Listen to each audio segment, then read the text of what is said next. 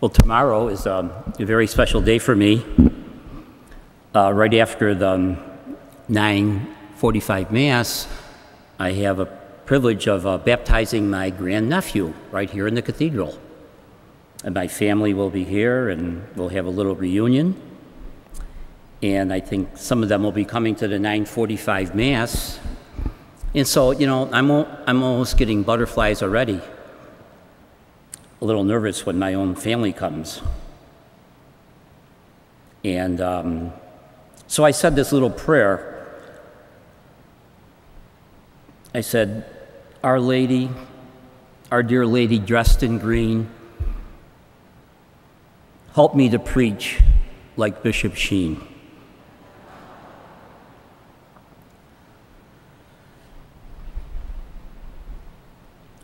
Well, this is very serious theology and scripture reading. This is the second in a series of 6 Gospels on the Gospel or the Bread of Life from St. John's Gospel, the most important teaching of the Eucharist in the entire New Testament. And in the first segment of the Bread of Life discourse, Jesus identifies the new bread from heaven as his life-giving teaching, You know, we don't think about that. We don't think about bread. How can that be teaching? What does that mean? Well, God's revelation of himself is found par excellence in the person of Jesus Christ. Remember that one scene after Jesus multiplied the loaves and fishes? Philip said to Jesus, show us the Father, and that will be enough for us. And he said, Philip, he who sees me sees the Father. Jesus is God incarnate, the human face of God. And that is why the words that Jesus has spoken to us are spirit and life. Because these sacred words and deeds put believers in touch with the Spirit, and therefore even life at its very source, God himself, the Alpha and the Omega. This life-giving bread for our nourishment, inspiration, direction, and correction is the Word of God, found in the Scriptures, and it includes the Church's traditions, the Church's teaching, and the precepts of the Church. That's all considered God's revelation, God speaking to us. Again, I think it's St. Peter, his first letter. In the seminary, we learned the definition of Scripture. He says, all Scripture is given to us by God, useful for teaching, for inspiration, for correction, and so on. It's all God's revelation.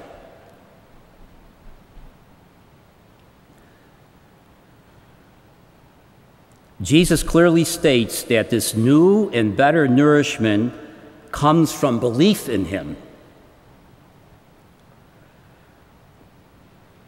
What is asked is a total commitment to him in whom we believe. This faith must be manifested by concrete acts. St. James says, faith without good works is dead. To decide what to do and what not to do, we must look at the Lord and imitate him all the time and begin to love and serve and care for others. It means to follow the unselfish path of Jesus, which leads to true and everlasting life. And it's a difficult teaching because it cuts through all our natural tendencies. Later on in the Bread of Life discourse, will be coming up in the next couple of weeks, it said when they heard Jesus' talk, many went away. They said, oh, this is too hard for us to endure. Many people chose to leave Jesus and go and live by their own set of principles because it's a very difficult teaching. Let's face it, Western society especially is so much into the me generation, what I feel is right, and so on. When the whole world around us is into self-fulfillment, we are called to be into self-emptying. No wonder nobody wants that. That's the cross.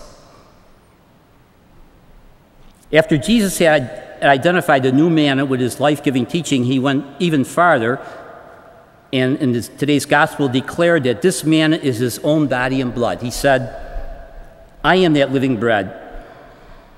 Whoever eats my flesh and drinks my blood possesses eternal life. It would be difficult to imagine a stronger or more explicit statement of the reality of the Eucharistic presence, the presence of Jesus, for the nourishment of his followers. It's all clearly stated in the gospel. So people ask, what then is this new bread from heaven? Is it the teaching of Jesus, as I basically explored? Or is it his body and blood, as clearly stated in the gospel? Actually, it is both. And to separate them, or to set them one against the other, would be to distort this important message. Because to receive the body and blood of Christ without accepting his teaching and living by it would be to misunderstand completely the meaning of the Eucharist, the meaning of Jesus' presence in the Eucharist. For it's not a presence that has some kind of magical power. There's no magic. You know, this was already a problem in St. John's community in the first century, and that's why he wrote this whole 6th chapter on the bread of life discourse. And he emphasizes the importance of living faith to counter this tendency that somehow the Eucharist is going to save us in spite of ourselves, you know? And Paul echoed the same concern. Imagine this was a problem way back, first century, when he told the Corinthians that the Eucharist would be fruitful only for those who receive it in the context of a life devoted to concern for others. So today we have the very heart of the teaching of Jesus and the deepest meaning of the bread of life. Well, what response does the Lord expect from us in return for this gift of the Eucharist? Very simply, Jesus says, I give you my supper, I give you my sustenance, I give you my life, I give you me, I give you Eucharist. Now give Eucharist to others as I have given Eucharist to you. Remember after the Last Supper how Jesus washed the feet of his disciples? And he says, you must wash each other's feet. What I have done for you is to give you an example, so you must follow. Give Eucharist to others, and this is how an unbelieving world will find faith and know that you are my disciples in your love, your reaching out, your concern, your respect, your reverence for one another. After all, we are all the body of Christ. So I prayed for you and for me that somehow, with the grace of God, we could surrender our hearts to the faint hope that someday our daily commerce will match the fragile yet powerful vision of Jesus given to us in the Bread of Life discourse. Not only for our own sake, but as a beacon of hope and a vision of possibility for a world teetering under fragmentation and suffering deep division that practically disables us, deranges us.